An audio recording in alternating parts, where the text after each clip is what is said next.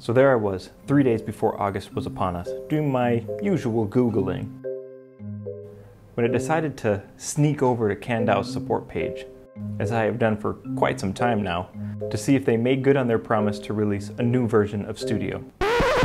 What? What is that? Yes!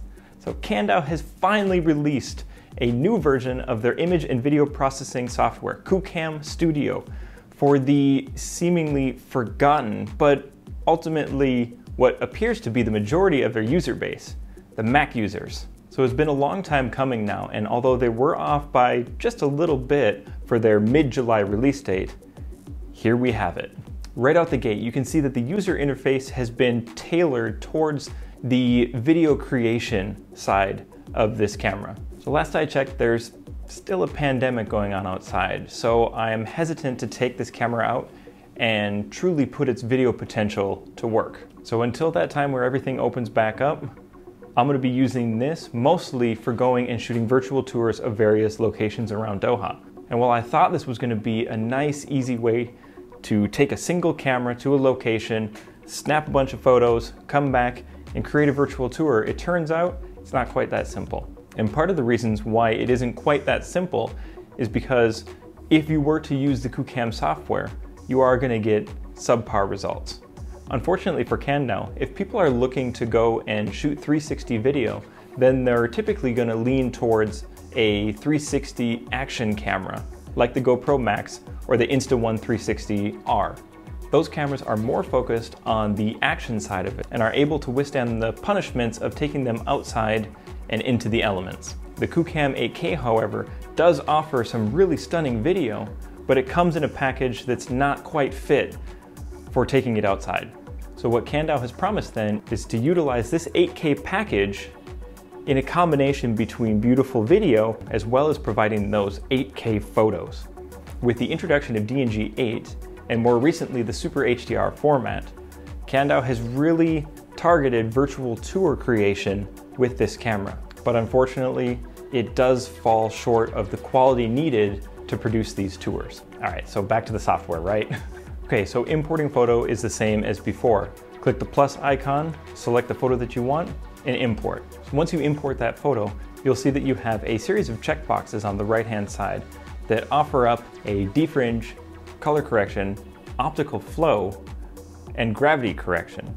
Now, out of those checkboxes, when you play around with them, we can see that clicking back and forth on gravity correction just changes the role a little bit. I'm not sure what the benefit of that is. Maybe I can reach out to Kandao and have them explain that to me. As for optical flow, it appears that this is Kandao's way of saying feathering, which is where you have your hard stitch line and then you blend the images across each other, where it makes a smooth line to blend things together instead of a rigid line that you can see between the photos. Now, as for why they chose optical flow, well, maybe they were thinking that because we're Mac users and probably familiar with Final Cut, that optical flow would make more sense. I'm not really sure. As far as the color correction, every time that I checked that on each one of my photos, haven't really noticed a difference.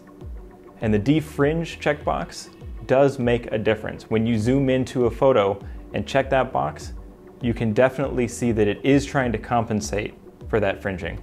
Adding defringe to the process helps, but it really requires a more fine-tuned approach like in Lightroom or Photoshop.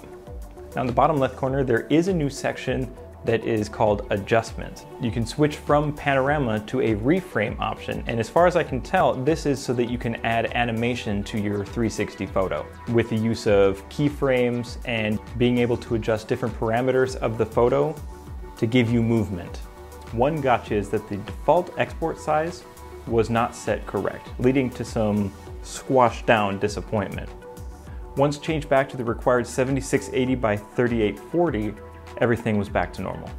So there are some issues with the new release.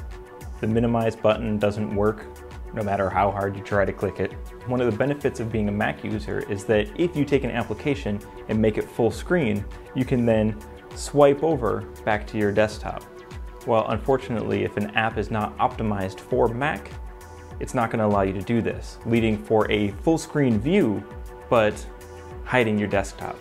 There's still no option to select compression level for PNG or to adjust the size of the JPEG. As a side note, I still have not gotten a response from them regarding their PNG export and whether or not they use compression at all. And the most glaring issue, and something that we've been demanding for a while now, is options during the stitch process. Some fine-tuned control like in PTGUI or other stitching software. Without the help of software like Lightroom or PTGUI, you're going to be hard-pressed to create quality panoramic photos using just Kandao software. Because of these issues, I would say that this release feels like a minor update instead of a major one.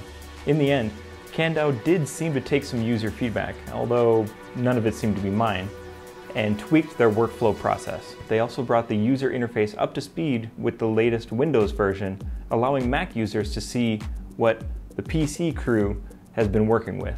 There is much to be improved on, but this is definitely a step in the right direction. Thanks for watching. I'll see you next time. Hello there. Welcome to the end of the video. Now that I've got you here, why don't you take some time to scroll down and peruse the description below. Down there, you will find links to all the products that I mentioned in this video, as well as some of these.